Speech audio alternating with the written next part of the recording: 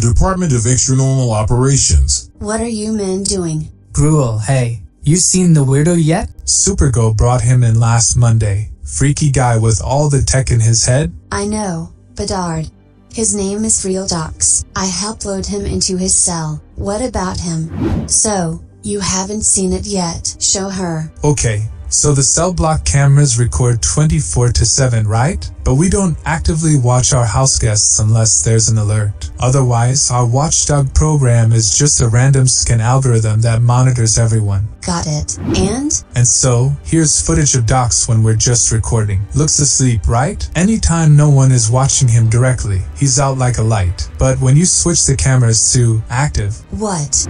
Yeah, Docs gets up in your grill. Is he standing on his bunk to get that close to the camera? How could he know when we're actively watching? Does a light turn on the camera? Anything? Nothing. Spooky, right?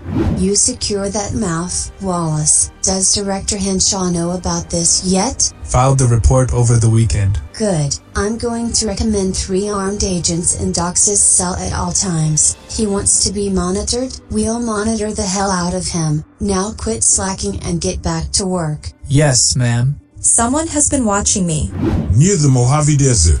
Watching you? How, Kara? And is that why we're out here on a 5 a.m. drive to destinations unknown? Aye. You know, I've never ridden in one of these before. They're cramped. Flying's way better. They're designed for utility, Kara, not comfort. And don't change the subject. You made me pull a DEO truck out in the middle of the night and promised you'd explain on the way out here. We're on the way. Why are we out here?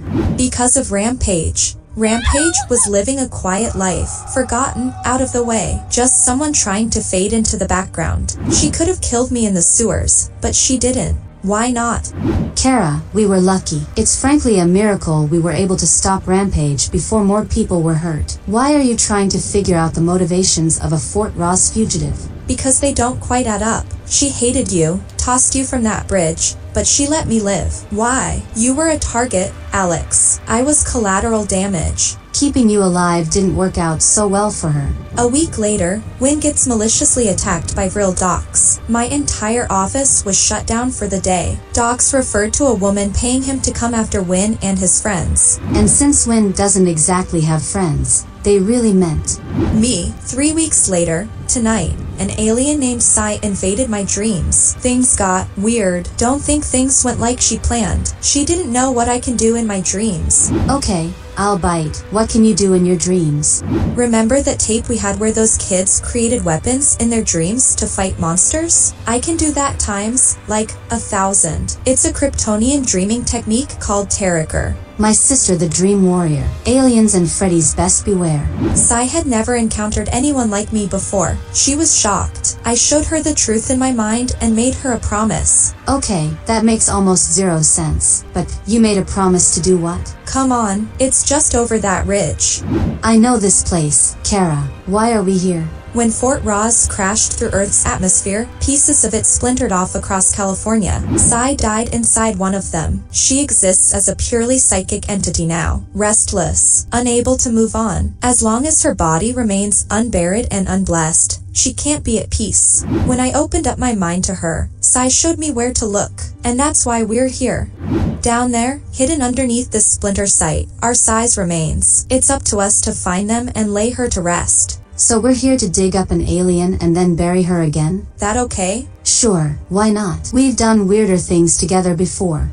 I thought there would be more security. Nothing left for them to secure. I looked up the Fort Rozz file on my first day at the DEO once they'd cleared all these splinter sites. They fenced M up and bolted. Yeah, well, they missed something. You know, we're out here all alone and didn't tell anyone we were coming. Maybe we should call in before we go any further. Don't worry, I left a message for Henshaw. Fair enough. I see flooring about 10 feet down. I'll carry you. Besides, I'm a Dream Warrior and you're the most hardcore DEO agent I know. What's the worst that could happen down there?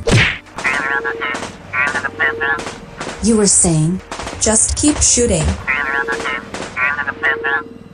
Okay, so someone left some kind of security behind. What was that language? Kryptonian. and they weren't saying anything good. So there are Kryptonian robots guarding this place? That doesn't seem... Wait, do you hear that? Kara, what are they? Really glad that worked. And respond in English. We serve AZZT, error, sod, error. We serve no one, services to Krypton. What is your purpose here? We guard the future. What do you mean, the future? Explain. We guard Kara Zor. What? Kara, what do they mean? And is Sai here or not? Follow me. Kara, wait. Kara, slow down. Kara, oh my god. Look at this. Look at this.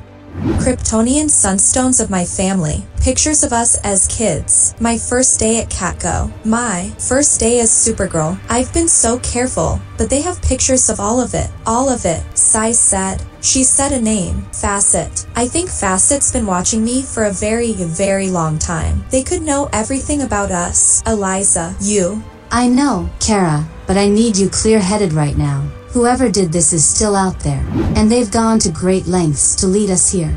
Yes, Master Facet. She is in place, awaiting your orders.